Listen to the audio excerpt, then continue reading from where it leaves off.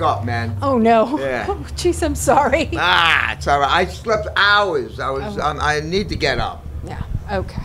So, it's your good morning wake-up call. Yeah. Good morning, Stigma. And I am here with one of the godfathers of hardcore, and I'm not just saying that because of a film. I'm with Vinnie Stigma of Agnostic Front. Hello, Vinnie. How you doing? Good. How are you? Good. Long time no see. Exactly. It's been a little while. Yeah. Yeah. And wow, so much has been happening with the band and with everything. Wow, really a lot. Now we're in England today, freezing. It's cold here. Yes. Yeah.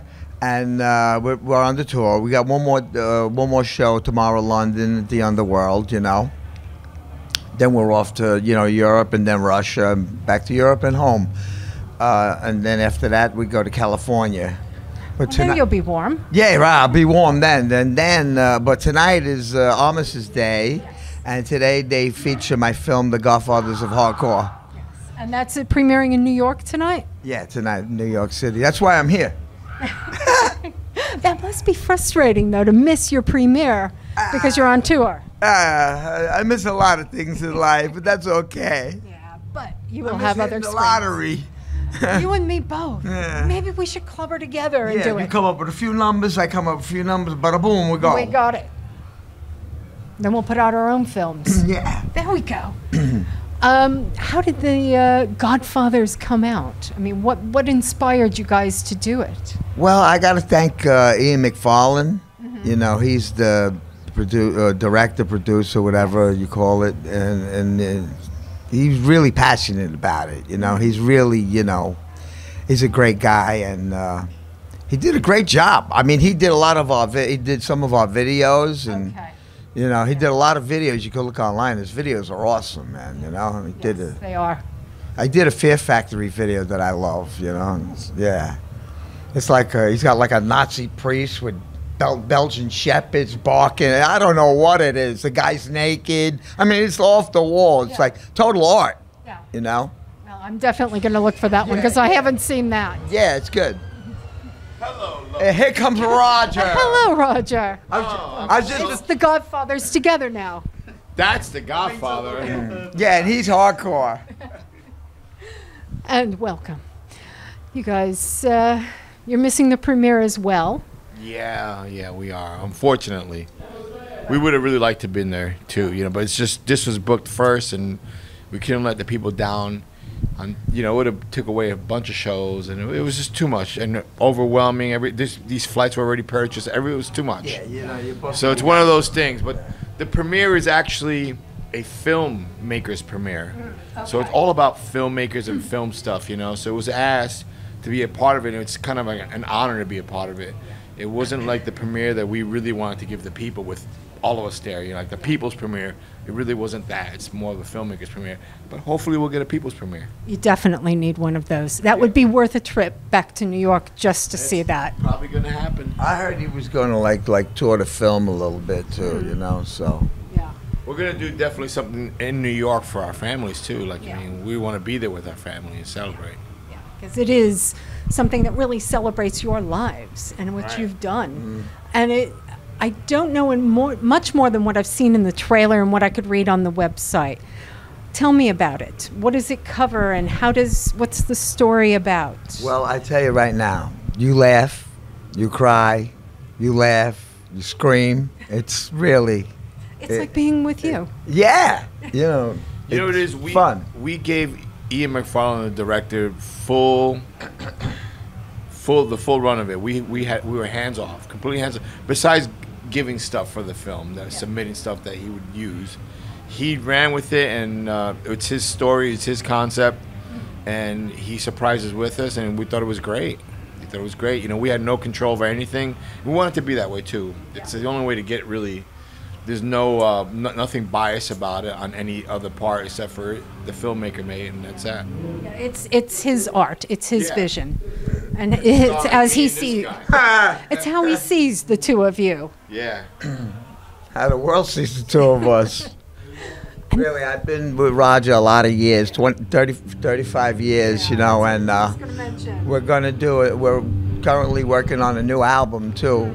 So, which is really with the movie and Roger's book and the new record, it'll be 35-year anniversary tour. the 35 anniversary. And when we do the new album, it'll be 40 years. I'm planning on the 40th. I don't know if you are. You know, I want to go watch, but you know, that'll make. We made a record every 3 years for 40 years. I mean, that's all right for two hardcore guys, you know. And when I read the story about how Victim in Pain, which was for me one of those seminal albums, when I heard it, teenage kid back in Cleveland, Ohio, I went, holy fucking shit. And I was in love from that moment on. And the story in your book about how it was written and just how it was very quick, off the cuff. You got it done. You wrote the lyrics. Timing, tempo off. Tune out. It was all about the moment, beautiful. the time, and what was going on with our lives, and that album really captured that. Yeah. It really captured something real, genuine, something out of control. That was our lives. It was completely out of control. It was as genuine as our life was at that moment. That's really it's really a harsh record to listen to. That's because life was harsh back then. Exactly, and I think that's what speaks to so many people, because so many other people agree with me on the status of that album being just one of those albums that you have to hear. And it changed a lot of people's lives, I think. Yeah, I truly believe it's a soundtrack of New York City in 1983, 84. When we were writing between 83 and 84, it's a soundtrack of what New York City, the grit, the anger, the offness, the energy, everything is in that one record. It's a product of New York. You know, it really is. Just like we are. We're products of New York. Exactly. And did you ever think 35 years ago that you would be standing here on this big European tour? Your book has just been released. Your film is just coming out. Did you ever imagine this was going to be your lives? No way. We really didn't. You know what's really funny is I never knew there was anything past New York City. Geographical for real. I thought New York City was New York State. And then when I started touring, I'm like, wow, there's more to New York City, you know, and it was really New York State. So we were just in this little... You're in this bubble. In this bubble of insanity. And I don't know, we just got in that van. And we went. And we just took off. You know, we were the first really, skinhead band. Shaved heads, hardcore. Not like that guy, not traditional, guys that just with mohawks and, and fully tattooed. And just having the fun. American hardcore movement, Yeah, which is what we look like. Yeah. And I think pioneers of it, along with others, but I think you guys were really pioneers of American hardcore and of the sound and the feel and the emotion that came with it. Do you agree or... Yeah. Try. Yeah. Roger, the book. What inspired you to sit down and tell your story? Well, Lars Fredriksson, to be honest with you, from Rancid, when we was doing Right Upstart, when we were recording that record in the studio, he's the one that inspired me to begin. Mm-hmm. And then from there, it just went, and then life and bands and albums and kids, and it just finishing was the hardest thing I ever did. Yeah. But it's done. And it's a book that I think you don't have to love the music to really enjoy reading, because it is a photograph of society in New York at that time. And you know what? I agree with you, and you know what? So is our film. The film is, you don't have to like Agnostic Front, but when you see it, it's just... It's a ride. It really is a ride. And the book and the film magically complement each other, and it was never meant that way.